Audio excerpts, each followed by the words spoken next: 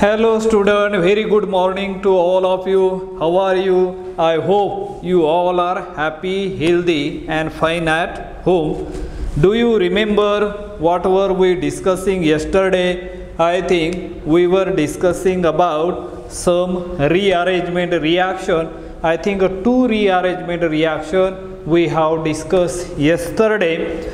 Number one is called as a Curtius rearrangement reaction and another one is a Schmidt rearrangement reaction, or Curtius root or the Schmidt rearrangement reaction, or Schmidt root or the rearrangement reaction. What are the starting material and what are the specific, or what are the what we can call it as a reagent used for this reaction, and what type of the intermediate and what kind of the product we are getting. So that type of the thing we have discussed yesterday. So as far as that Curtius and the Schmidt, they having as a similarity, both are the reaction producing after finally the amine, and during the formation of amine there is a evolution of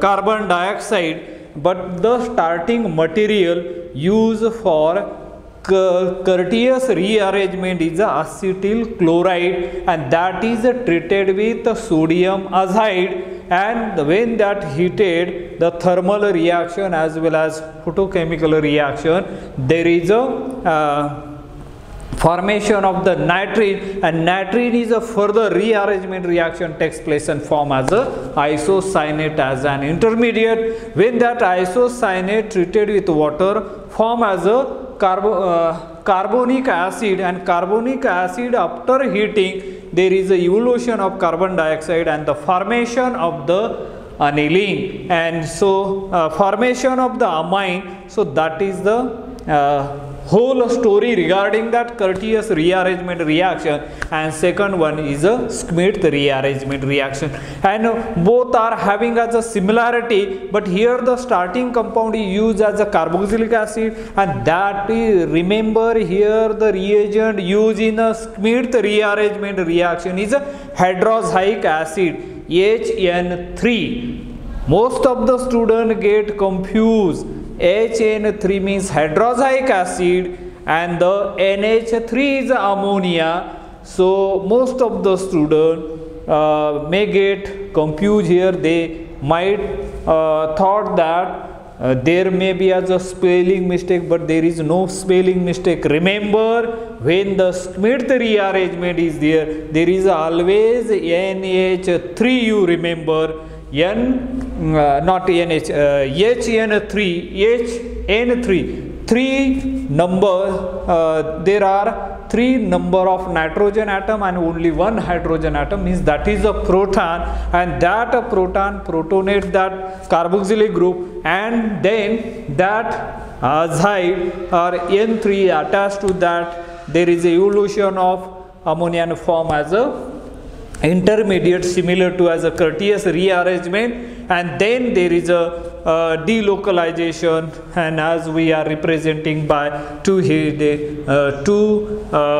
double-headed arrow, and that indicate that two structures are there are two different ways to represent the same delocalized structure, and we got as this one, and then there is a formation of nitrine, and nitrine is further rearrangement of that, and as we know that rearrangement reaction means what? A reaction in which the carbon skeleton or the functional group or both are modified in a reaction is known as a rearrangement reaction, and that we are learning. And so today we are going to learn about mechanism involving oxonium ion, and whatever we have learned so far, that is mechanism involving nitrogen atom, but now our nitrine. Here the mechanism involving oxonium ion, mechanism involving mechanism involving oxonium ion, mechanism involving oxanium ion. Oxanium, IUM indicate as a there is a electron deficient species, means they carries as a positive charge or electron deficient. Number of electron are less in that species and therefore it is known as oxa. Oxa indicate as a oxygen atom and therefore oxanium ion means there is a electron deficient oxygen atom, and the mechanism involving oxonium ion, and that's why we are learning, we are discussing right now, just now. So preparation of the divalent oxygen atom of the alcohols and ether, and as we know that the alcohols and the ether, they are the functional group isomers. Structural, in a structural isomer there are functional group isomers. One alcohol has an alcoholic OH group and the ether has a linkage, COC linkage are there, and by strong acids produces a oxanium cation, electron deficient oxanium cation, and because the oxygen of an oxanium ion has a valence electron, valence shell octet, and it does not consider an electron deficient site and cannot serve as a rearrangement reaction. Remember, when there is a if you observe the structure of alcohol and the ether, that oxygen atom in alcohol as well as ether, it complete its valence shell electron. So there is no question of deficient in nature, and therefore to introduce rearrangement in the same number as a trivalent carbocation, trivalent, when we attach another one, and then like in a water H2O, and when we are adding a slight amount of acid, that become as a H3O plus, means oxygen, there are 3 bonds and we are putting as a positive charge on the oxygen atom. That type of the tricarbocation, oxygen must be converted to a unique coordinate carbocation as shown in the following reaction. A 1,2-alkyl or 1,2-aryl shift then transform a relatively unstable oxanium into more stable carbocation. So that type of the things are happening. Let us see over there rearrangement, how it is acting over there. Suppose we have a R, suppose let us see over here R, then C, here R, again is R in the alcohol OH, this type. Suppose this shifted from here to here, what you are going to get? R, C, here R, then here is also as a positive charge, and OR as well as there is also as a positive charge. So that type of the things are there when treated with the not positive. Here when it goes along with it, here positive and OR. So here is a lone pair actually taking place over there. Only as only O is there, that just like as this one, and when it is attached to here is not that, here is R, positive charge over there, and now this we can show over here like this, RC, then R double bond O, then here is R, positive charge comes on that oxygen atom and it is a trivalent like this, and when it is living over there, so you may get as is a conversion of that R, C double bond O, R, and plus it may get over there. Suppose as a water molecule is added over there, here H2, you may get as a alcohol over there. This type of the rearranged product is obtained in this particular case. Now is a precursor of oxacation. Precursor of oxacation. Precursor of oxacation. Oxacation. Precursor. Precursor means the starting material, the useful starting material used for this rearrangement reaction. The simplest precursor of an oxacation is a peroxide or equivalent derivative. For example, ROOH or RO twice O. Removal of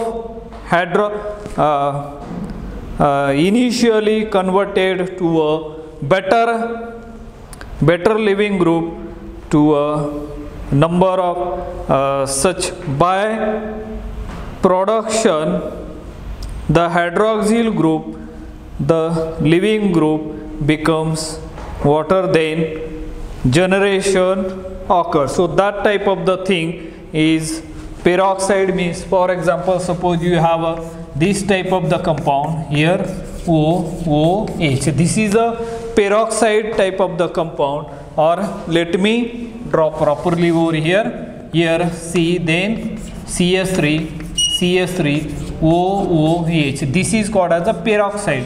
Peroxide means just like as you might be knowing as a hydrogen peroxide H2O2, that type of the things. And when there is a loss of H plus proton over there or addition of that proton, what you are going to get over here? So you may get this type of the species C, then CH3, another CH3 over there, O, then OH2 positive charge over there, and after that there is a elimination of water molecule takes place over there, and here you are going to get the monovalent oxacation. So like this CH3 O electron depletion, monovalents are there. So then that will be treated with, there is a rearrangement reaction takes place. There are the three groups are there, and among these the migratory aptitude of that phenyl group is greater as compared to this one, and therefore it is migrating from here to here. You may get the compound like this here O, then CH3 positive charge over there, and there if you treat this compound with again as a water molecule H2, what you are going to get? This is going to attack over there, then OH. So finally you will get as a this type of the compound OH, and maybe as a this one COH, CH3, H and the CH3. The alcohol and the phenol we are resulting compound we are getting over here, or maybe as a not phenol. Here is a ketone we are going to get over there. Here C double bond O and CH3. One is a phenol and another one is a ketone. So that type of the cumene iso hydroperoxide. Cumene hydroperoxide. The name of this compound is a cumene hydroperoxide. So this type of the reaction, beer vinegar rearrangement reaction or oxidation is classical example of formation of oxonium cation and oxacation in the reaction. So this is a beer vinegar oxidation reaction. We will see shortly, but before that let us see the reaction that is a very famous reaction and well-known reaction that we are going to learn today is the Beckmann rearrangement reaction. Now we are going to discuss about the Beckmann rearrangement reaction. let us see over here Beckmann rearrangement reaction. Beckmann rearrangement reaction. Beckmann rearrangement reaction. Now, Beckmann rearrangement reaction means what? What are the starting material used for that, and what are the reagent used, and what is the specialty and where it is used? That type of the thing we are going to learn regarding that Beckmann rearrangement reaction. When ketoxamine means what? Ketone treated with hydroxylamine form as an oxime derivative is reacted in a acidic medium like sulfuric acid or reagent like PCl5, SOCl2, acyl or sulfonyl chloride, Al2O3. These are the different reagents used in the Beckmann rearrangement reaction, like as a SOCl2, which we know that thionyl chloride, PCl5 or PCl3 or Al2O3 or concentrated H2SO4. These are the common reagent. These are the reagent used for the Beckmann rearrangement reaction. When ketone is treated with hydroxylamine, the resulting compound form is called as oxime, and that oxime further treated with these are the reagent, and if you treat with these reagent etc., and the resulting compound is formed, that is called as a Beckmann rearrangement reaction. So here compound converts OH of oxime in a good living group, forming natrium ion, and this is trapped by water to give an N substituted